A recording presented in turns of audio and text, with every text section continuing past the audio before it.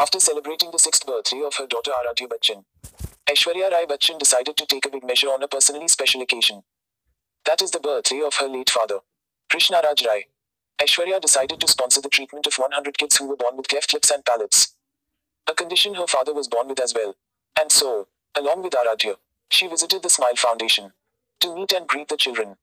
But her star status became an issue of sorts in what was a personally special moment for the actress. The 44-year-old, upon visiting and meeting the children she's sponsoring at the Smile Foundation, cut a cake in her father's memory. But being the star she is, shutterbugs are bound to follow. And this time around Ash wasn't too pleased to greet them.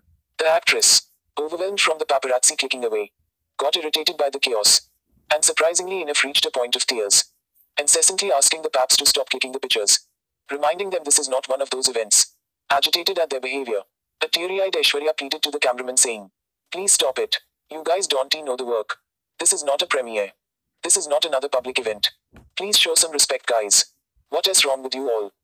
All this stress followed by what was an entertaining birthday bash at the Bachchan's residence in Juhu, where not only was the family present, but some of the Bollywood stars and star kids present as well.